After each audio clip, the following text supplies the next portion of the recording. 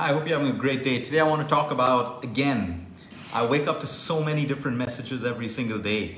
And while some are on, happiness, some are on cancer, I think the most frequent question revolves around belly fat. How do I lose belly fat?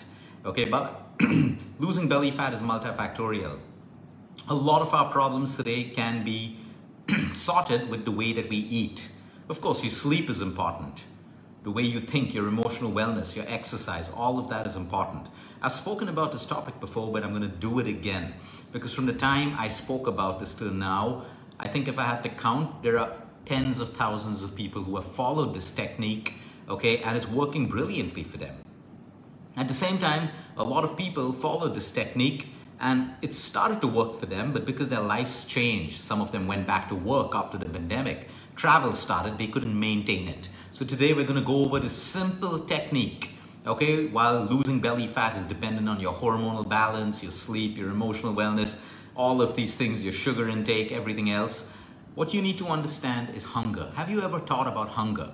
We look at hunger as a negative thing. We think of people who are starving, people who don't have food to eat, all of that. Absolutely right, they're hungry, okay?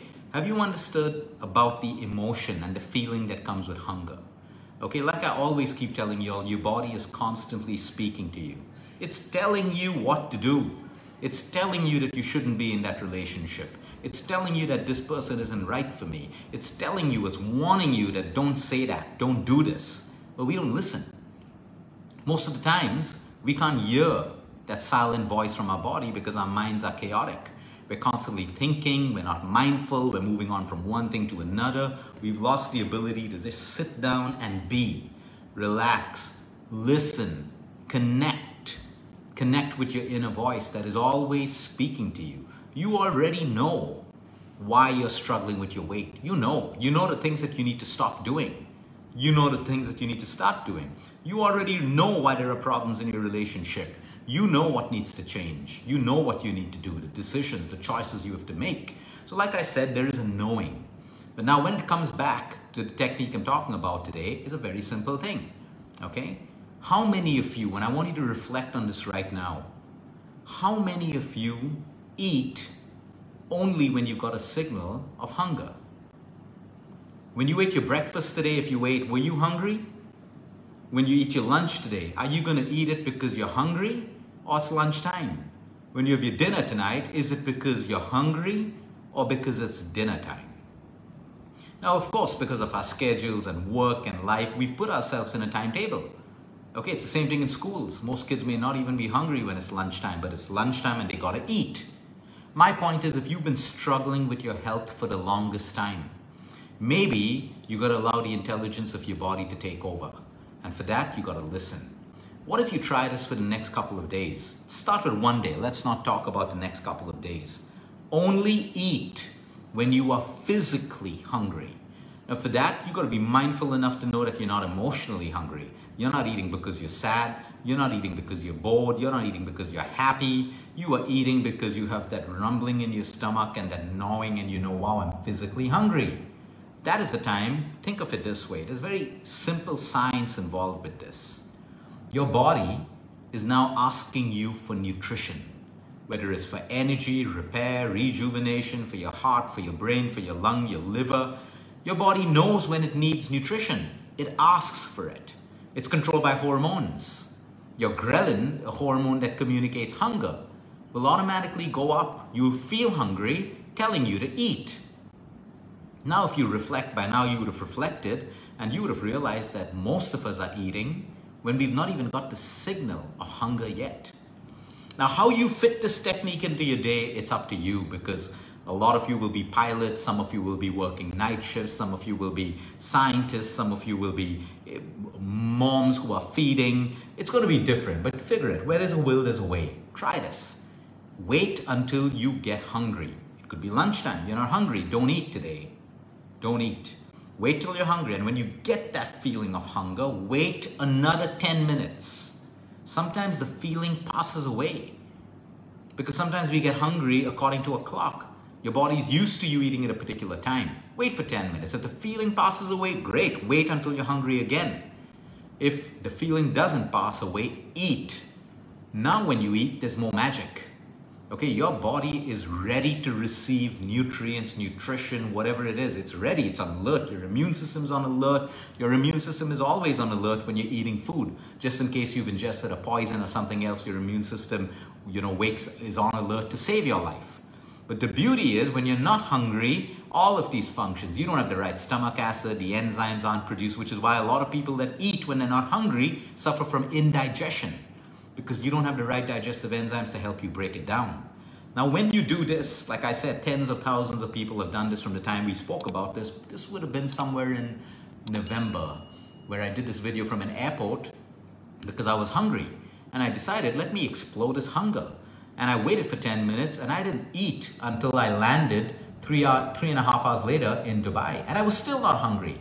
And then I finally ate when I was really hungry. I enjoyed my meal. I felt light. I didn't have to think about calories. I didn't have to think about anything because my body was like a sponge waiting to receive all the nutrients that we need.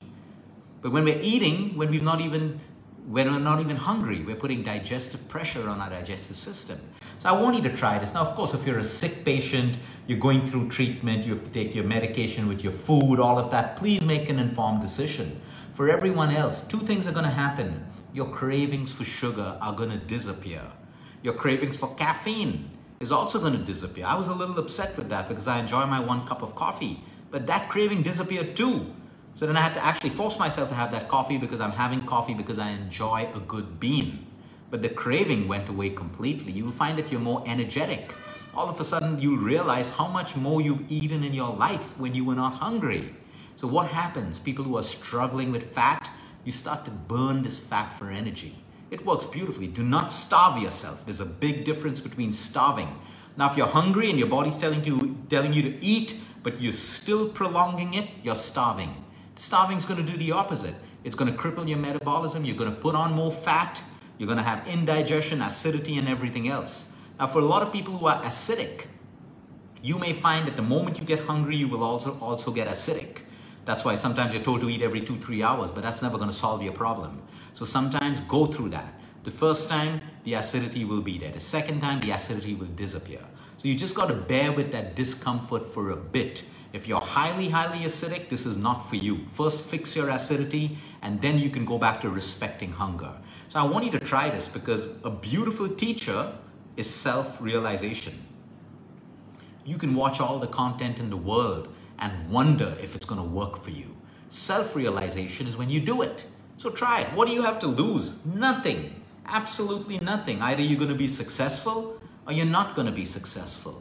But self-realization will try. So there's a point, and there's something else I have to warn you about. Sometimes your body can get used to eating less. That's what happened to me. After a while, from 3 meals, I went to 2 meals. From 2 meals, I went to 1 meal. Full energy, but then I started losing muscle and all of that stuff, and I don't want to. So I went back to 2 meals because your body can also get very used to what you train it for. And the second thing is I'm always worried about micronutrients. How do I get all of my micronutrients into 1 meal if I'm having 1 meal a day? So you may lose a lot of weight, but you're going to have bigger problems because you have deficiencies of micronutrients. So I prefer to have my food maybe in 2 or even 3 meals, but wait until I'm hungry. Specifically, this will also teach you something about yourself. If you're constantly having sugar foods and carb foods, you're going to find yourself getting hungry in 1 hour and 2 hours. That's because of your glucose spike and your crash. You're not really hungry. You're hungry because of the glucose crash. And that's going to teach you to change the way you eat. Move from high carb meals to quality carb meals or low carb meals, whatever suits you. So try this. That's your homework. If it works for you, great. It works for most people. The negatives I've got about this are a few people that look very acidic. It made me more acidic. Of course, don't do it. Don't do it if it's making you too acidic.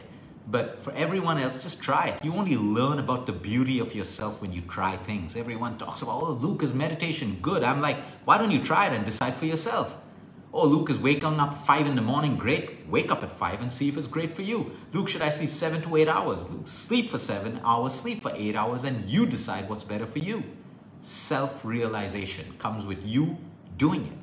So it's very simple. Your next meal is only when you are really physically hungry. Wait for 10 minutes, the feeling passes, don't eat.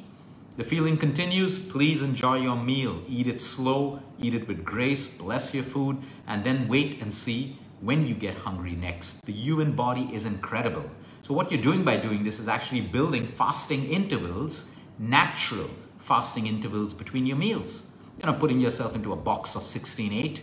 You're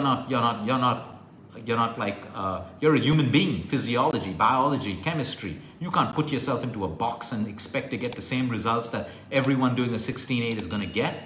By doing this, you don't even have to think about fasting because you're building mini fasting cycles between your meal and your next meal based on your body's intelligence telling you when you are ready for your next meal. Have a great day, everyone. And if you try this, I am looking forward to your feedback, to hearing how it works for you. Have a great day, everyone. Until next time, eat smart, move more, sleep right, breathe deep, and remember, you care is all about you.